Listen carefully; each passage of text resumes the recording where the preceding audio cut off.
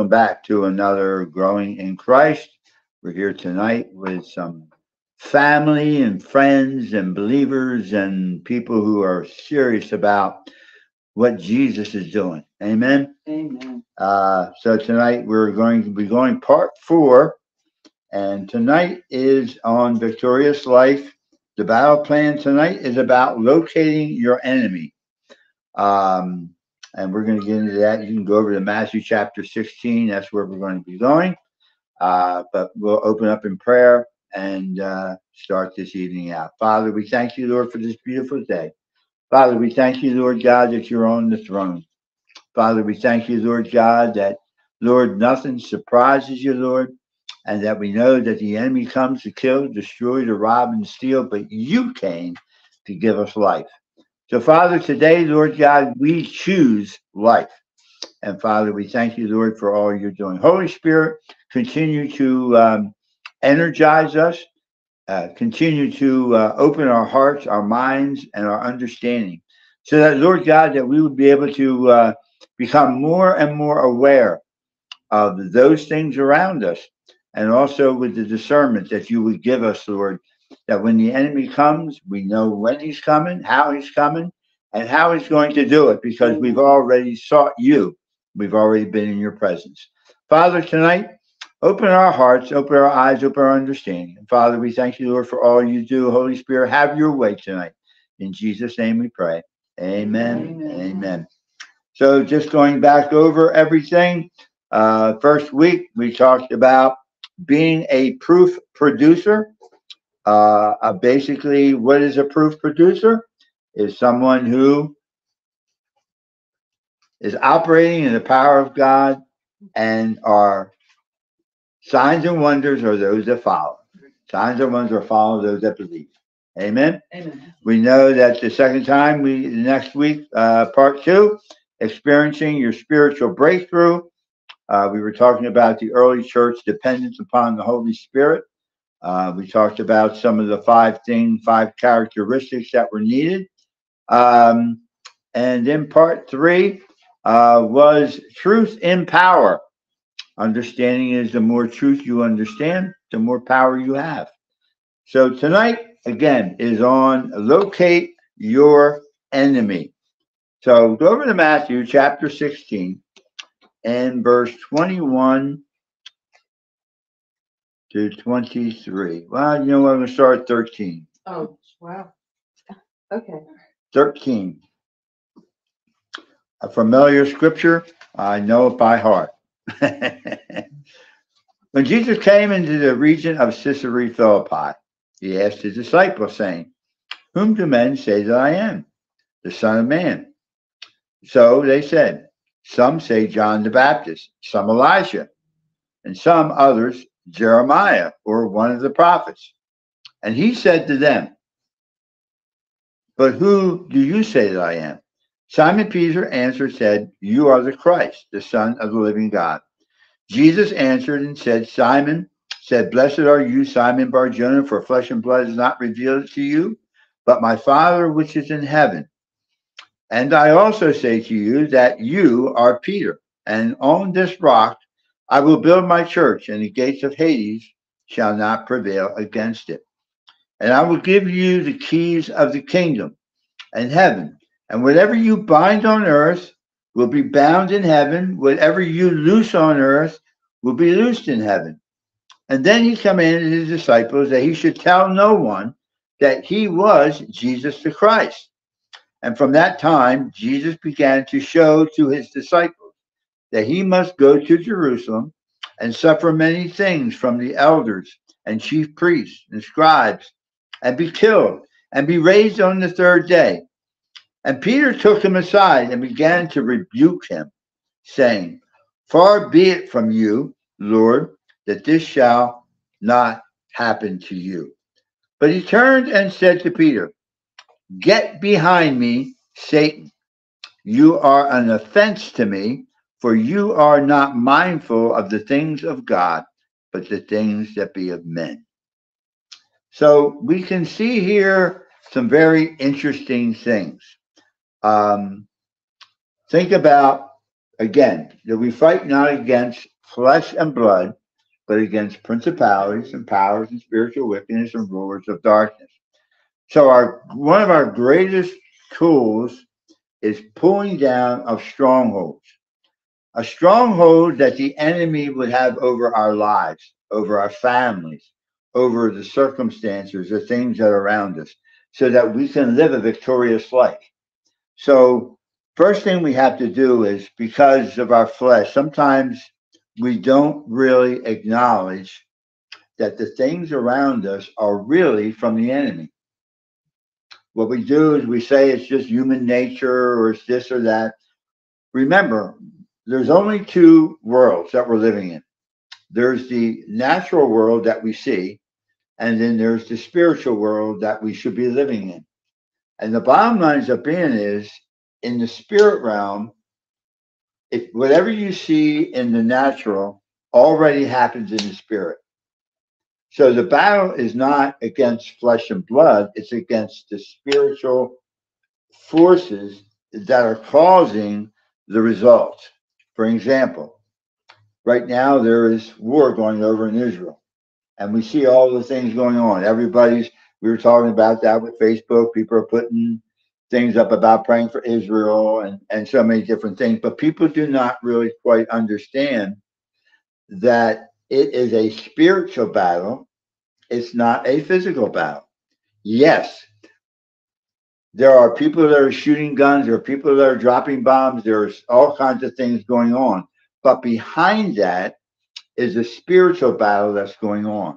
Amen. So tonight we're going to look at some of the things. We're going to look at the roots of some of the issues and circumstances that may be in our lives or around us so that we know how to address how the enemy is operating. Because the bottom line is 99.9% of the time, it's a spiritual battle. Yes. Because as believers, we are fighting against principalities and powers and spiritual wickedness and rulers of darkness every single moment of the day. Because the whole plan that the enemy wants to do is to get us off the path and move us over to ourselves, not for us, but ultimately that God's plan isn't accomplished. So many times we look at it as ourselves, that the enemy's fighting me. He's not fighting us.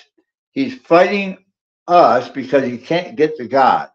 So he's fighting us because what he's trying to do is get us off the path that God has already ordained us and already set aside the mission that he has for each and every one of us. So again, we are, in a sense, a pawn in the game of life between God and the enemy. That's really, in a sense, where we're looking at. So when we go through all of this, we start to see that, go over in Genesis chapter 2, verse 17, real quick.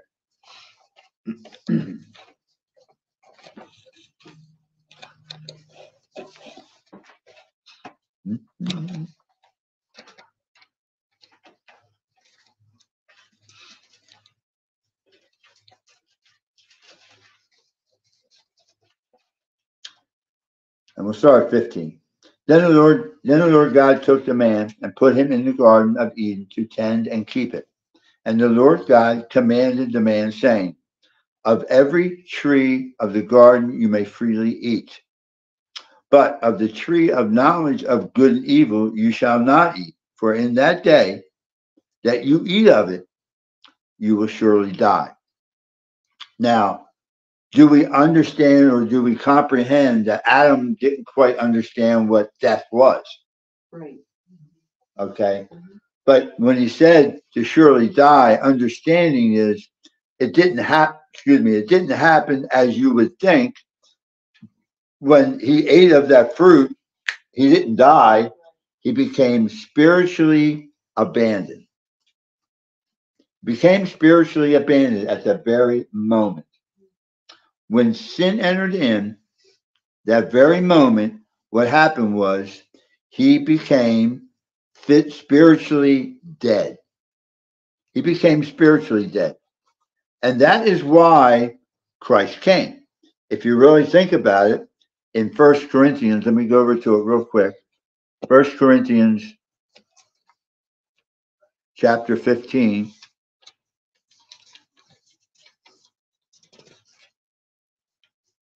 15:22.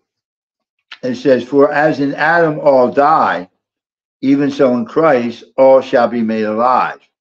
So again, we're born in our mother's womb with sin. We're already in sin when we are born. When we come out of our mother's chute, we are now born in sin. So as it says here, all men die. That means, in a sense, two things. All men will die physically, but also everyone is dead spiritually when they're born. Now think about that.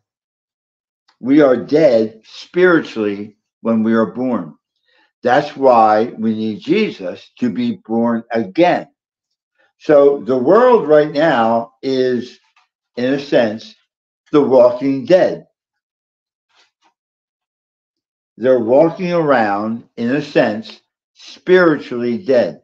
Spiritually not alive, because they are still in the world's dominion, in the world's realm, in the world's system. So let's look over and see. So the first battle that we fight is to locate your enemy. To locate your enemy. Now I want you to think about this: sickness, fear, anxiety, frustration, bitterness, all that stuff all comes from the enemy. There's no attributes. None of those attributes are the attributes of God. Right. It all comes from the natural conflict in the flesh. So there's a root problem that's going on in the lives of every human being. There is a root, and that root has to be addressed. Because if that root is not addressed, what happens is it will continue to grow and grow and grow and grow. So when you see people going, in a sense, around the block all the time, around the block, because they never dealt with the root of the problem. And it is a spiritual problem. It's not a physical problem. There is not a physical problem that we have. It's a spiritual problem. And every one of those things causes us to be distant from God and be distant from what God is calling us to do in our lives. Now, if we go over real quick to Deuteronomy. In Deuteronomy, in chapter 18,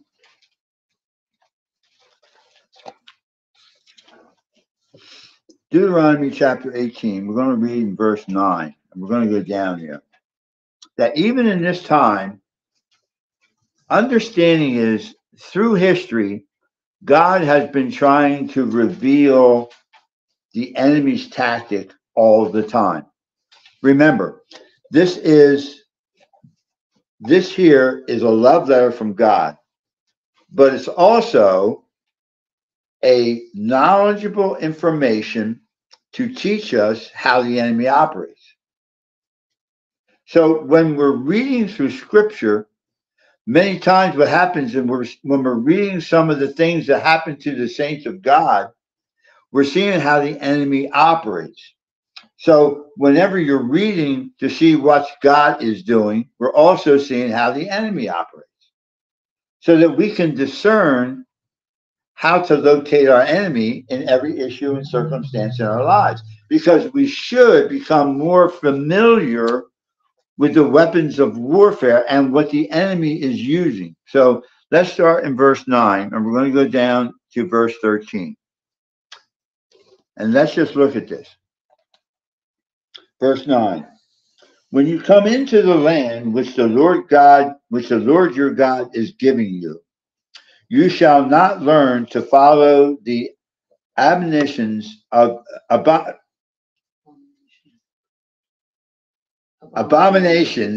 of those nations, You shall not learn to follow the abominations of those nations. You shall not learn to follow the abominations or the bad things or the issues or the circumstances that other nations are doing. Verse 10, there shall not be found among you anyone who makes his son or his daughter pass through the fire, or one who practices witchcraft or soothsaying, or one who interprets omens, or a sorcerer. Verse 11, or one who conjures spells, or a medium, or a spiritualist, or one who calls up the dead. For all who do these things are an abomination to the Lord. And because of these abominations, the Lord your God drives them out from before you. You shall be blameless before the Lord your God. For these nations which you will dispossess listen to soothsayers and diviners, but as for you, the Lord God has not appointed such to you.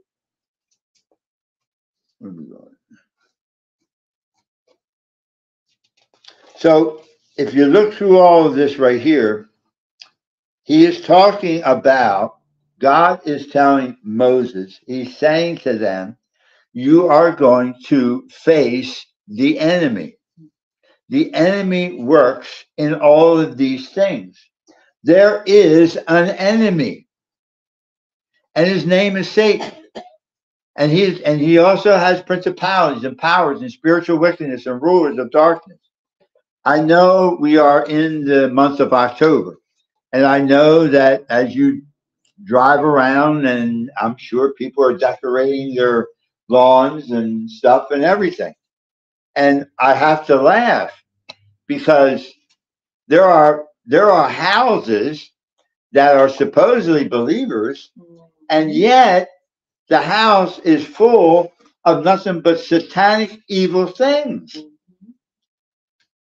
Now, what God told Moses in that particular scripture right there, as you go down, basically the bottom line was, if you find this, kill them. Yep. Get rid of them, because they will come back, and they will come back and start to deal with you. They'll start to torment you. They'll come and do it again and again and again.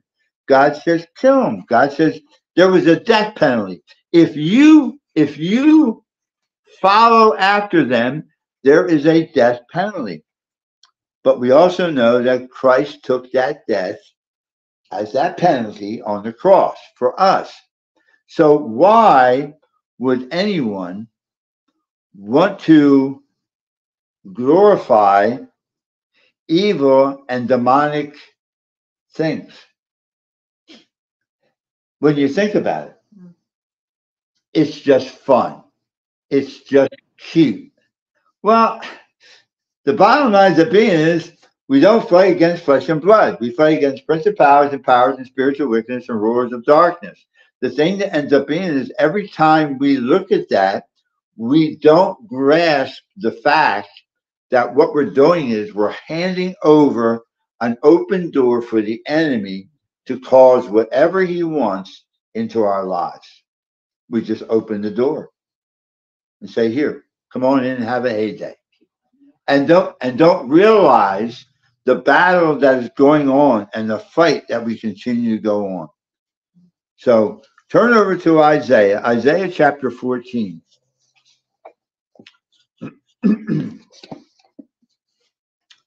Isaiah chapter 14, verse 12 to 14.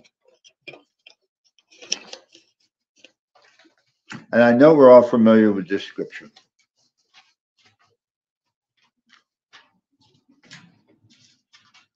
Think about it. From the very, very, very, very beginning in the Garden of Eden, Satan has been trying to use every weapon, every tactic, every strategy, anything, as we talked about a little bit earlier, to hinder God's will, to hinder God's will, not our will, to hinder God's will. And so what happens is, so many times, think about it, we look at ourselves as we're fighting the enemy. Yeah.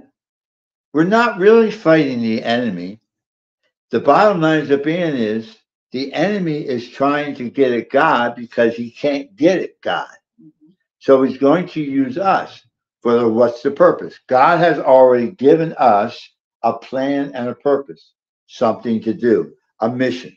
Be fruitful, multiply, subdue the earth. There's a mission for each and every one of us. So what the enemy will do is get every tactic, everything in our past that we know has been a hindrance to us in the past, and bring it up and try to use it again to try to continue to get us off of God's perfect will. That's the plan. Amen. That's the enemy's plan. Who does he use? He uses anybody he can try to. He'll use family. He'll use friends. He'll use workers. He'll use your employers. He'll use landlords. He'll use whoever he can. Amen. He'll use, it doesn't matter whether you're a blood-bought child of God. The bottom line ends up being is he will try every tactic to get us to not be completing God's will in our lives. Amen. So we need to locate the enemy. Second, we have to do is know the enemy. You think about it, I'm sure that right now with these boats that are going and the cruisers that are going and all the things that are being laid out right now, that there is a tactic going on.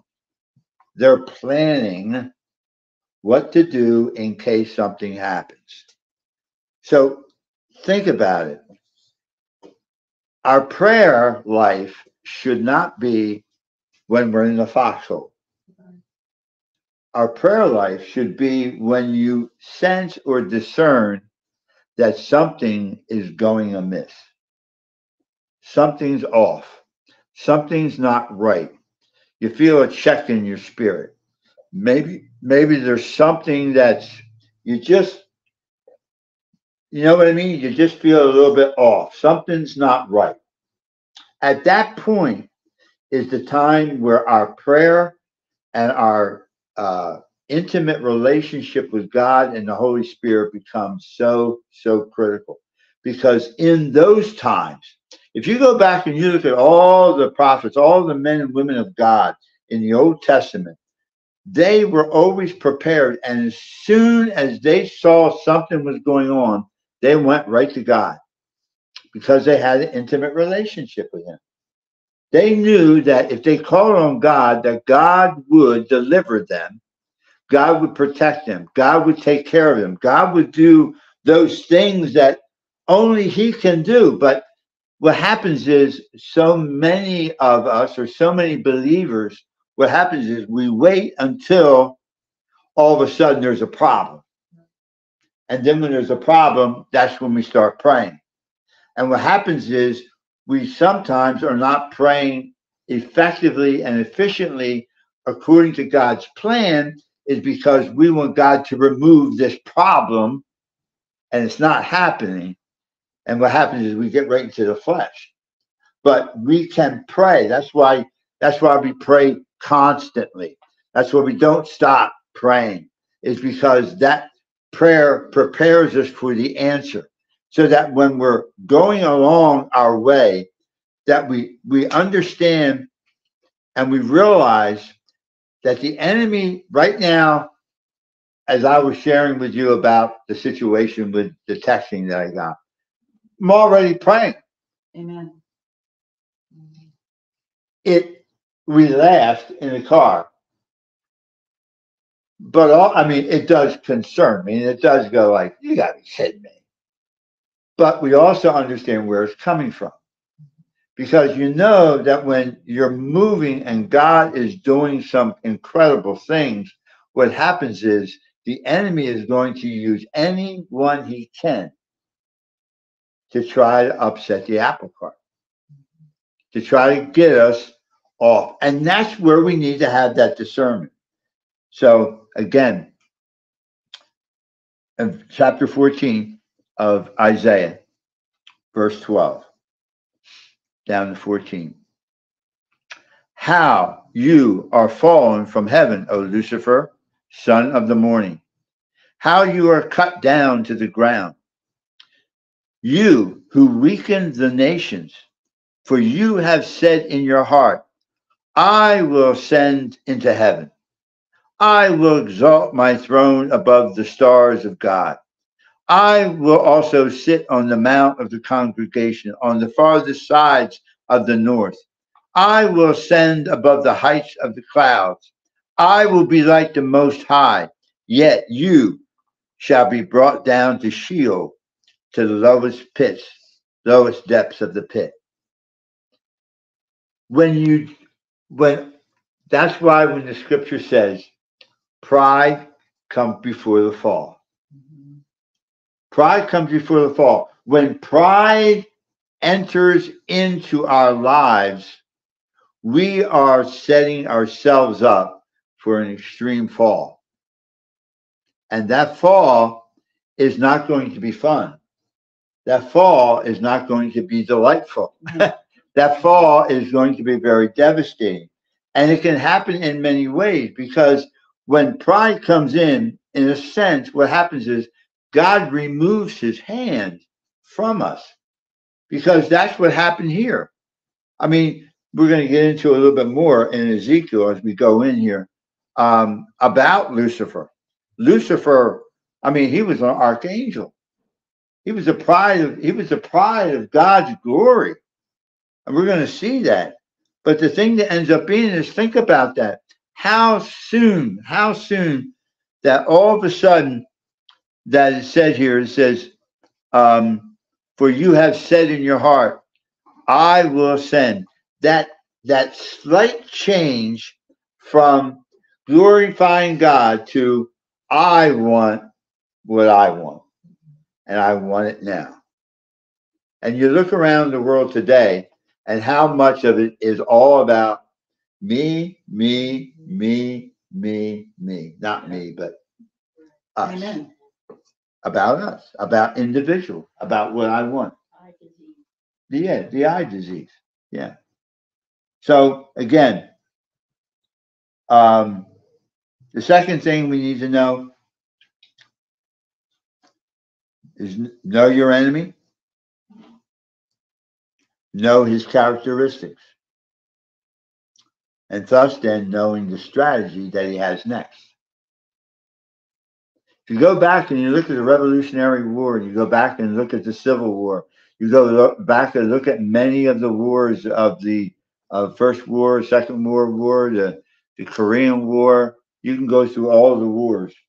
You go back and look at some of the battle plans and some of the things that some of the generals and those that were in authority, that they literally looked at the strategy because they knew how the enemy operated. They knew how many soldiers they had. They know what their weapons they had. They know where they were coming from and where they're positioned. We have to be that same way as we live our lives every day.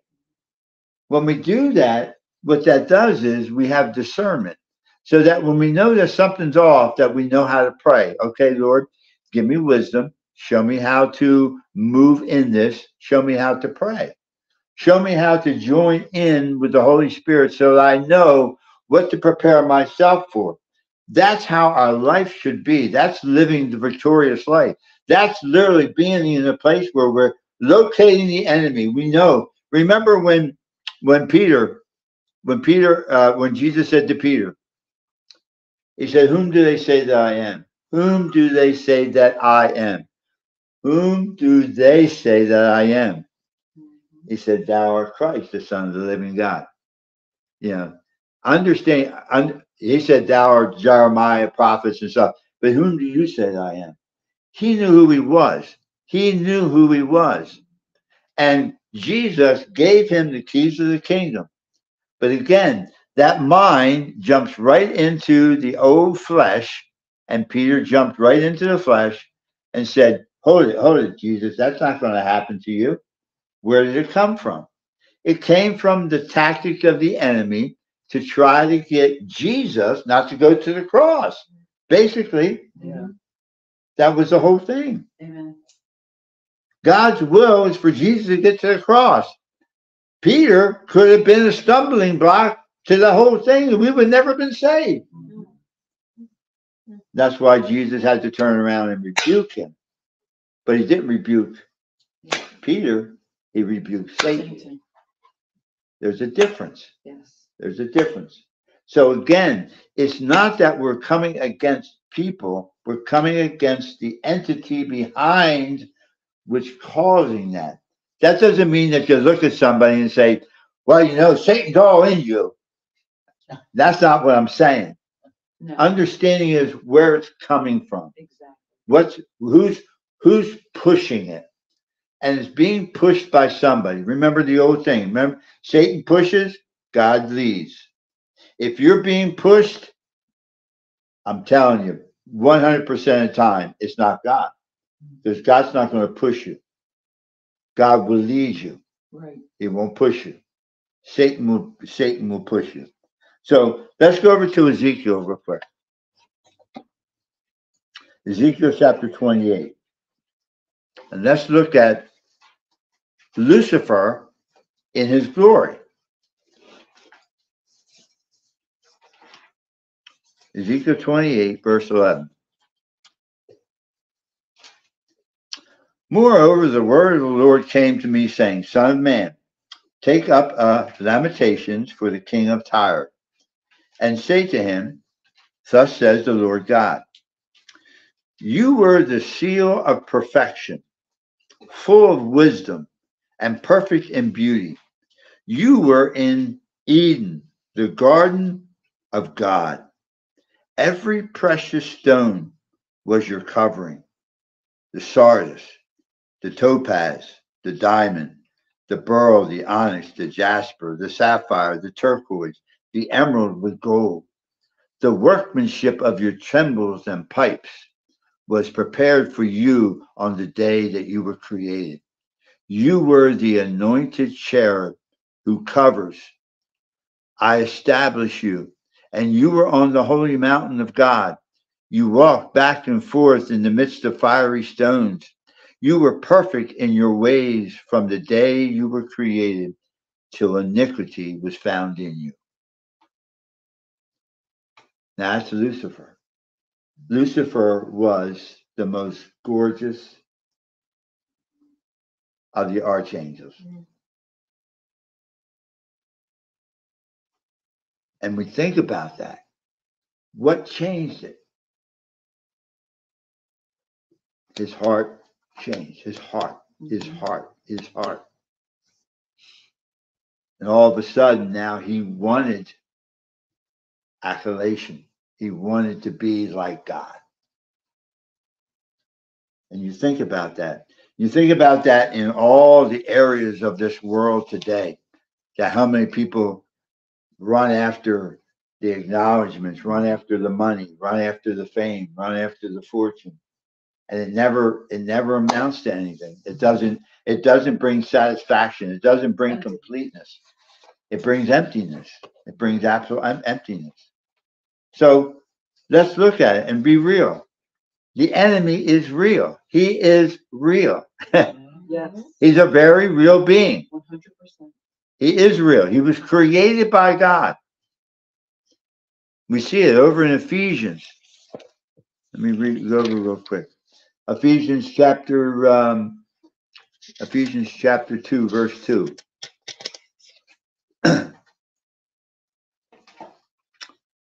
I'll read 1. And you he made alive who were dead in trespasses and sins, in which you once walked according to the course of this world, according to the prince of the power of the air, the spirit who now works in the sons of disobedience.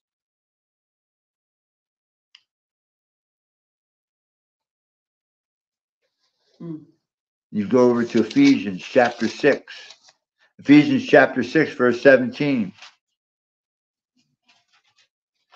Or excuse me, chapter 12. Chapter 6, verse 12. For we do not fight against flesh and blood, but against principalities, against powers, against the rulers, the darkness of this age, against spiritual hosts of wickedness in heavenly places. Therefore, do what? Take up the whole armor of God.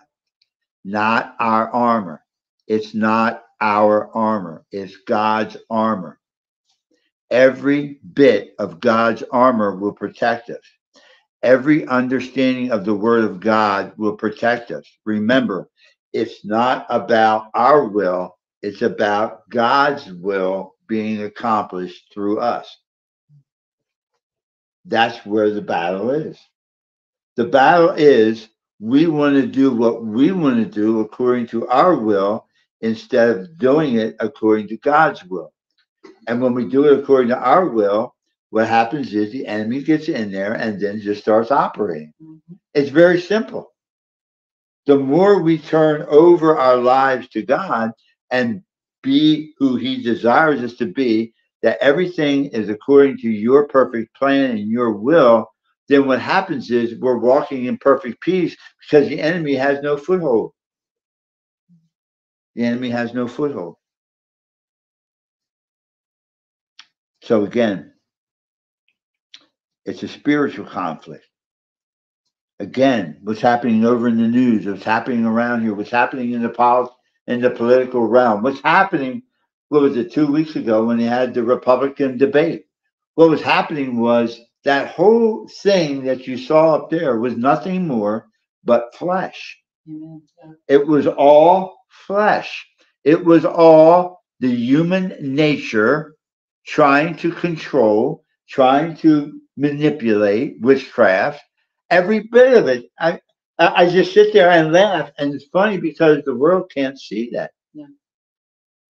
Those that can discern, those that have the Spirit of Christ, those that can see, if you understand, you realize that's the battle that we're fighting. We're not fighting against those that are on the stage. We're fighting against the principality behind them that are forcing them to get to a place that we all agree, we vote for that person, and then all of a sudden now the enemy now has another foothold.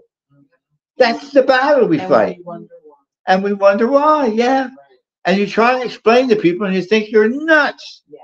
You're a kook. What? No, there ain't no such thing as Satan. That's just in the movies. Mm-hmm. He's as real as you and I are real. Yes. And we got to understand and realize that. So we can't resolve natural conflict with religion. You can't do it with politics. You can't do it with any kind of power man has. No. Natural conflict is not going to be resolved by any of that. It's only going to be resolved with the Spirit of God. It's only going to be in the spiritual realm. That's why when Jesus told Peter, I've given you authority. Whatever you bind on earth is bound in heaven. Whatever you loose on earth is loosed in heaven. There is a power and authority when we understand that the whole concept, the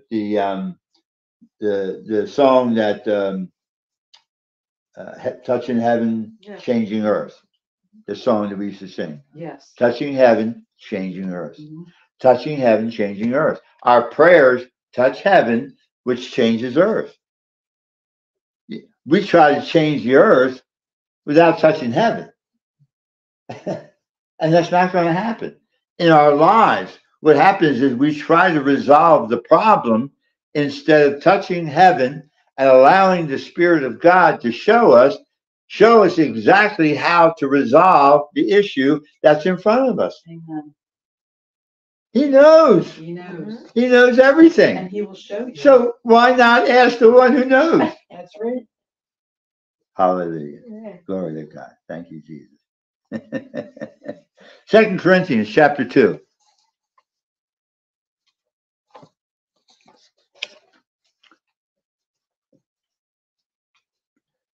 Second Corinthians chapter 2, verse 11. Read from 10 down. Now whom you forgive anything, I also forgive. For indeed, I have forgiven anything. I have forgiven that one for your sakes in the presence of Christ, lest Satan should take advantage of us, for we are not ignorant of his devices. We're not ignorant of his devices. Amen. You want to know how the enemy operates? It's all right here. That's right. He is not a creator. So therefore, he cannot do anything new. He uses the same tactic that was all the way back to Genesis. Every tactic that he ever uses is right here. Remember, he is not a creator. So there he can't create anything new. The same war that fought in the Revolutionary War is the same tactic that we could fight, that the Israel's and that the Israeli and Hamas right now are fighting the same war. The only difference is they're using missiles and bullets and stuff. Back then they used muzzle loaders. They got one shot off, and then you hope that you got a load before you got shot again. That's the only difference. But it's the same thing. The root of anger, bitterness, control. It's the same thing. Nothing changes. So the enemy still uses the same thing over and over and over. Hallelujah. So we should know his devices and how he operates. I'm not going to go ahead and read it, but over in over in Nehemiah chapter 4, verse 6. Just if you, I can just go real quick. This is when Nehemiah was building the walls of Jerusalem, building the walls back, and God gave him a chapter 4 to 6. God gave him a mission. It's a prime example. And that mission was to rebuild the walls of Jerusalem. And for him to do that, he came and had a tremendous amount of opposition. And you can read that a little bit later on if you want to go through it. But here are just some of, when you go through it all, here are some of the things. He was ridiculed and intimidated. Yeah. He had threats of physical attack and confusion, discouragement, and the spirit of negativism, even from his own people that he knew. There was division among themselves, trying to force compromise, exhaustion, fear, and the leading of a false prophet.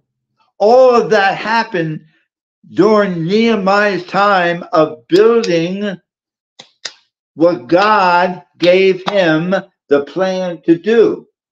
So in everything we do, the enemy is going to use every device, every tactic, everything that he can to get us off of God's will, not for our lives, but for our lives to fulfill his will for what he wants us to do.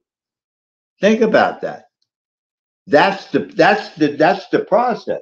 It's not us. No. It's God's will that needs to be done, but he's using us to get his will done for that particular situation. And the enemy does not want that to happen. So he will get us off track so we don't fulfill what God's will is. That's where Peter and Jesus in that particular situation. Jesus came so that he would die and he would bring us back to the Father again through his blood on the cross. So Peter said, no, that's not going to happen to you. But he had to rebuke that and come right against it. Locate the enemy. Understand the enemy. The enemy was not Peter. The enemy was the device behind Peter. It was who was pushing Peter. Was it a principality? Was it a power? It wasn't Satan, but it was a principality, power, and spiritual wickedness, rulers of darkness. behind him, pushing him, pushing him, pushing him. So think about that. When there's fear, when there's anxiety, when there's frustration, when there's bitterness, all of that negative stuff, something in our life, something's pushing it. And it's not somebody. It's a tactic from the enemy. It's a tactic from the enemy. So go over to 2 Corinthians chapter 10.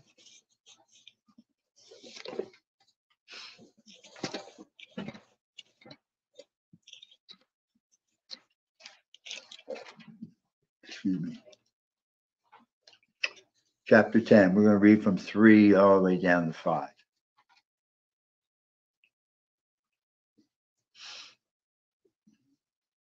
The third battle we fight is learning how to lay the axe upon the root and get rid of it. Destroy it. And that's not done by any strategic words that we say or anything we do, but is basically all done through prayer, through reading, and most of all, an intimate relationship with the Holy Spirit and with God. The more we have of that, the more time we spend. Remember, we're in a time right now that, and I'm just saying, I know for me, it's like over these past, and I know I'm praying against the enemy using me to get so busy that I don't have an opportunity to do this. Right. And to read and become more personal, because that is what is needed to be able to carry through, so that the enemy, because when you're weary, when you're tired, when you're hungry, when you're frustrated, that's when the enemy hits. The enemy hits when you're down and out. The enemy hits. And you know what? It doesn't just hit you one time. He'll kick you, and then he'll punch you, and then he'll kick you some more, and then he'll punch you some more, and he's going to kick. While you're down, he's going to keep kicking, and he's going to keep kicking, he's going to keep kicking. So what do we see? Verse in chapter 10 of 2 Corinthians, verse 3, all the way down to the end of 6. For though we walk in the flesh, we do not war according to the flesh. Again, nothing that we can come up with, no words, no actions, nothing that we can do can literally change anything if it's in the flesh. If it's in the flesh, it is not going to work. It's not going to happen. It's only in the spirit. For the weapons of our warfare are not carnal, but are mighty where? In God, for pulling down of strongholds, casting down arguments, and every high thing that exalts itself against the knowledge of God, bringing every thought captive into captivity to the obedience of Christ, and being ready to punish all disobedience when your obedience is fulfilled. So even in those places where we are struggling, we have to punish our disobedience, repentance, so that we can come back into place of obedience.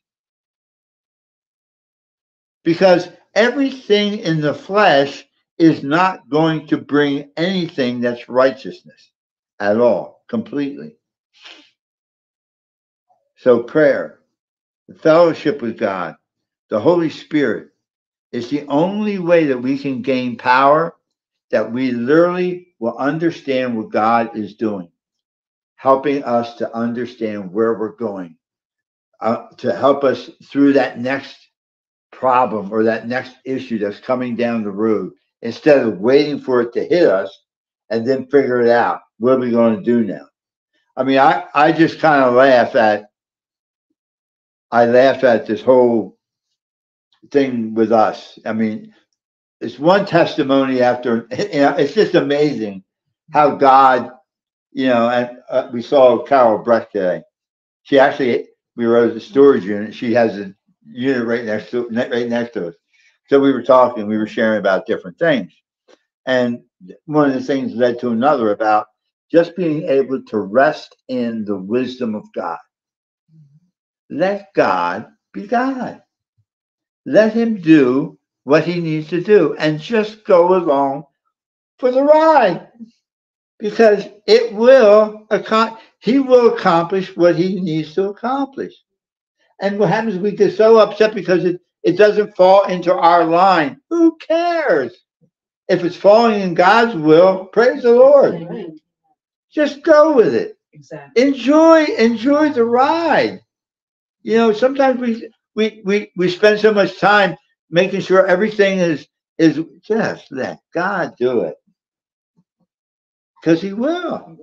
He'll open doors and he'll do those things that only he can do. Amen. So when things bad creep in, when flesh creeps in, hell breaks loose, and all that stuff happens. Like I said, that's not the time to start praying. Yes, it is a time to pray, but we should be praying before that. That's why we need to pray every day. And we need to have fellowship, not just, well, good morning, Lord. I'm glad I'm up today. Thank you for what you have accomplished for me today. And amen. God bless you. That's not enough. It's a start. It's a start. But literally just sit down and you know what? I know for me, it's just sometimes it's just sitting down and Jamie may not be home and I'll sit here and I'll put the chair up here and I'll just lay here and Bentley will sleep next to me and just be still.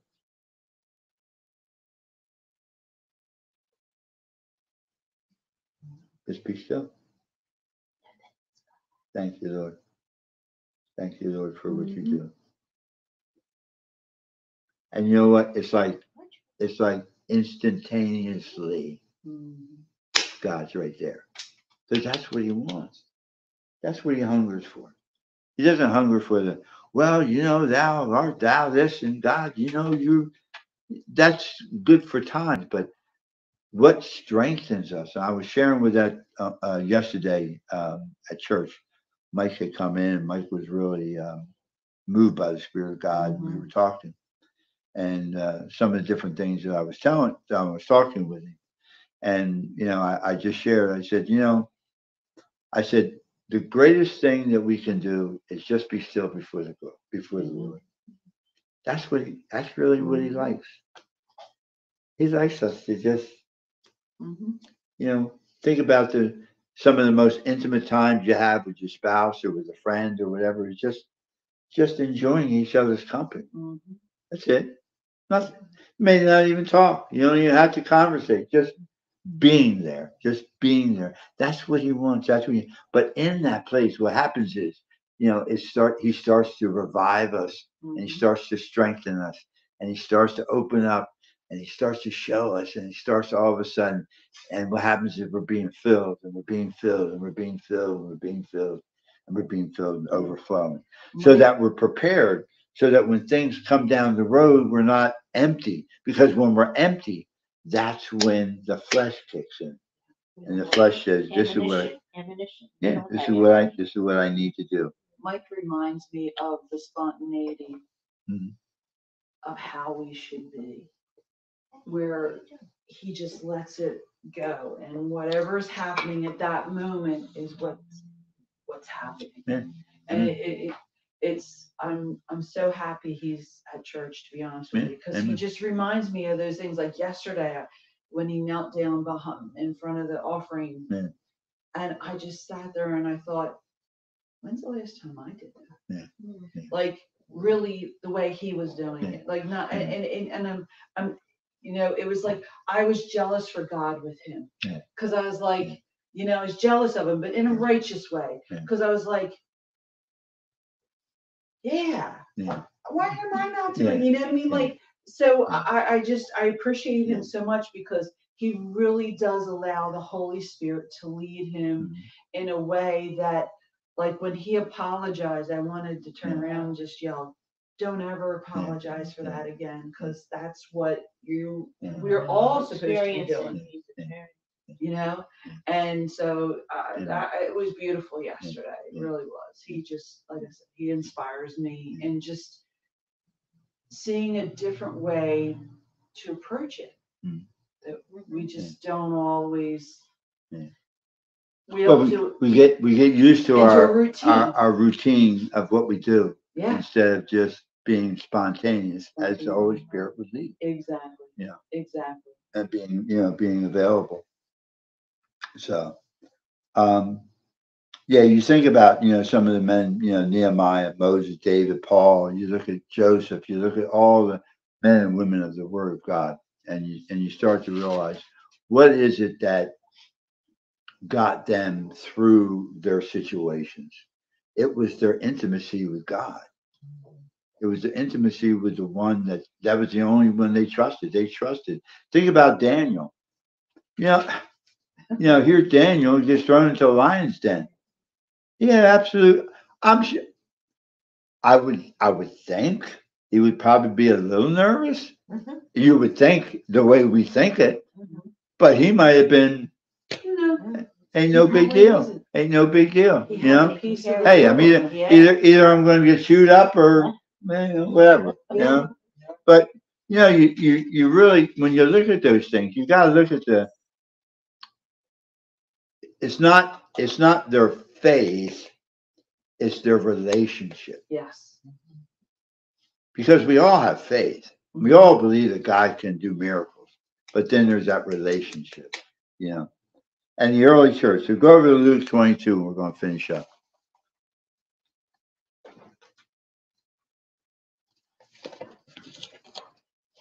Luke 22:31.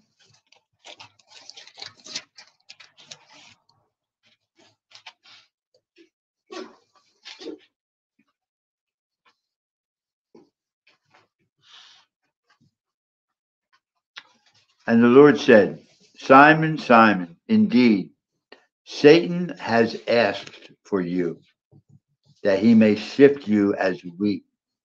But I have prayed for you, that your faith should not fail. And when you have returned to me, strengthen your brethren. Jesus knew. Wow. Jesus knew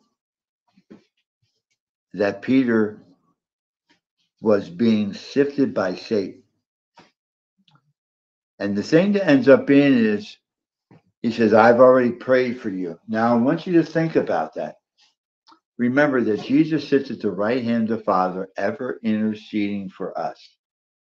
So he's interceding for us even right now, no matter what's going on, no matter what's happening, no matter where we are in our relationship or what's going on, Jesus is praying. He's praying for us individually. And he's praying. He said, you know what? And there's times, when you feel out of sorts, and sometimes you may ask, and like the Lord, sometimes when he talks to me, he does it in funny things.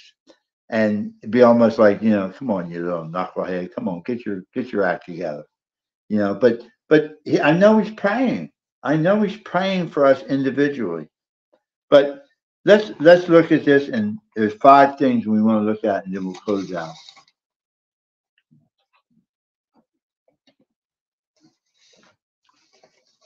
The early church, again, through everything that they went through, just as we've read tonight and everything we've gone through tonight. Number 1, they recognized the existence of the evil spirits. They saw in front of them. I've been in prayer meetings. I've been in places where it was demonic stuff.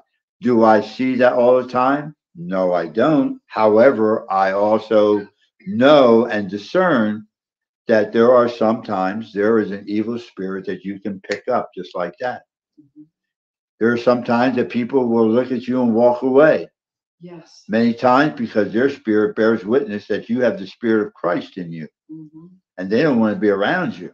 Has nothing to do with anything else. No. This has everything to do with they don't want to be around you. Number 2, they knew evil spirits deceived and possessed men. We also know that today there can be possession. A believer cannot be possessed. He can be tormented, or she can be tormented but not possessed. There's a difference between that.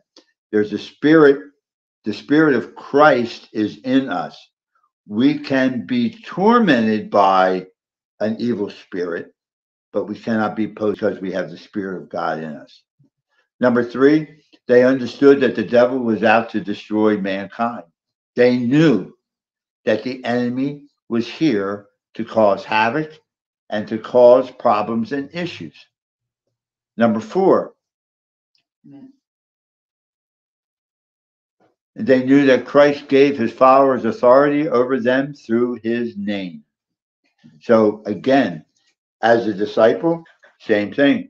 We have that power and authority over every creeping thing, over every demonic spirit.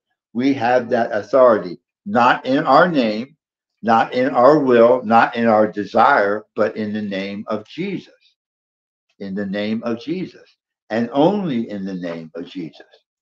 Number five, they recognized their enemy, not the things and not surface results of what they saw around, but they understood and recognized the enemy.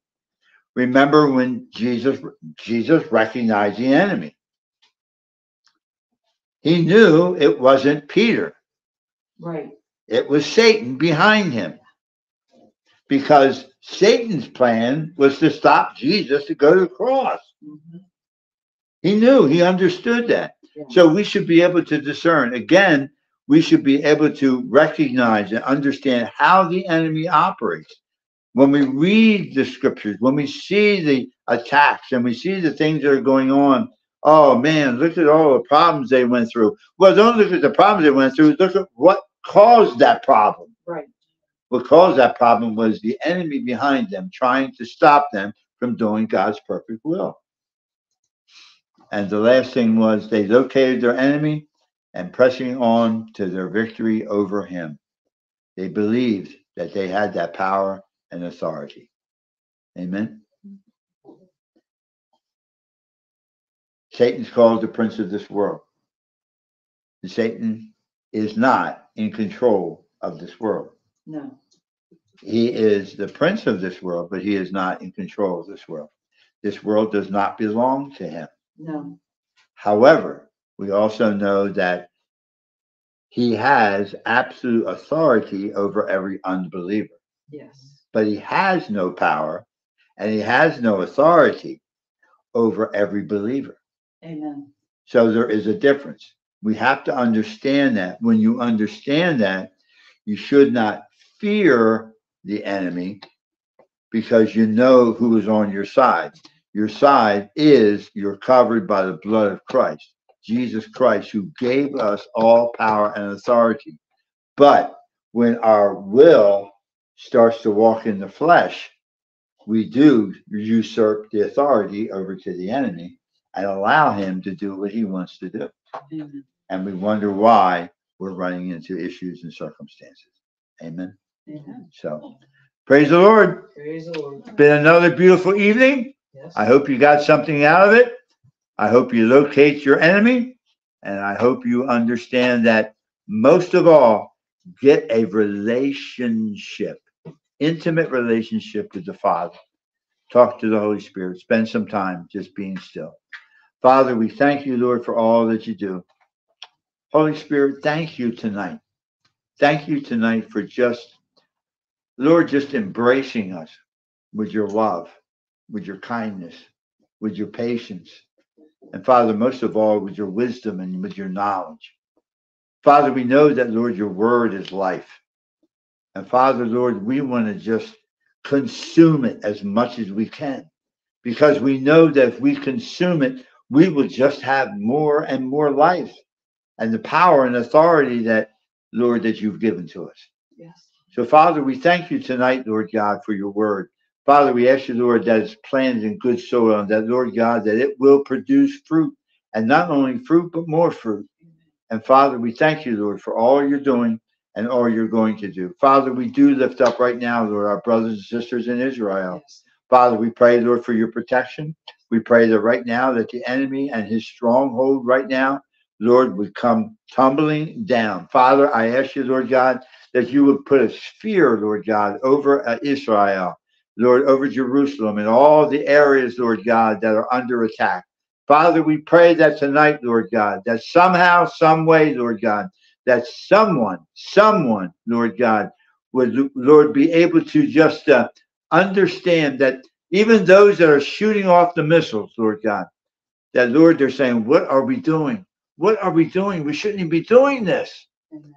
Father, bring revelation, Lord God, to those that don't even know you. And that, Father God, that, Lord, that they would come to greater understanding that you are Mashiach, you are Messiah, you are the one who came. And Father, Lord God, we thank you, Lord, for all you're doing and all you're going to do. And Father, we bless you for it in Jesus' name. Amen, Amen. and amen.